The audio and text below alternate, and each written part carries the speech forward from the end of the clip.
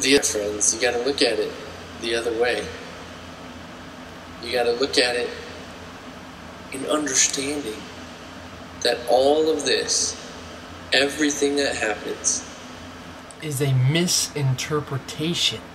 A misinterpretation of what it really is.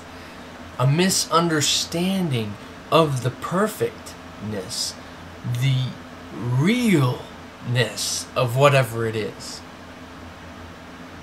So therefore, we're seeing an illusion of what it really is. I see you as a body. I see me as a body. That's not what I really am. Therefore, what I am seeing is a mask, is an illusion, is something over on top of what I really am. What I truly, honestly am. And everything else, all this danger that you think you see and that you think you perceive as danger is misinterpreted. For God would not put us in that situation. God would not harm us.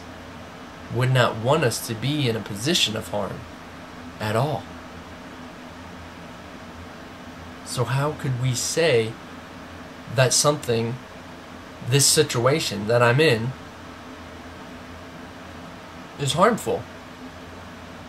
Or that problem that could come is harmful? How could you say that? God is not harmful. God would not harm you. How could you say that God would do that to you? You know, either God isn't doing that to you, either God isn't here directing us, or you're misinterpreting for what it really is. You're misinterpreting it for its true nature, its true peace. Just like you're seeing me as a body.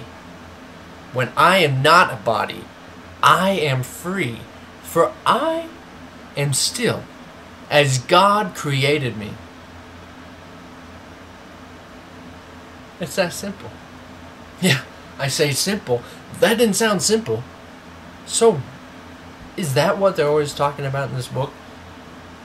True vision, seeing the true light, seeing it for what it really is. It's not the light that you see with your eyes and your body. It's not the light your body sees, your body perceives. It's not that at all. It's true vision, true interpretation, true perception. For the only thing that can be ill is perception. So if the only thing that can be ill is perception, then everything else can't be. Right? So if it's not ill, it's good. It's perfect. It's healthy. Is that the opposite of ill?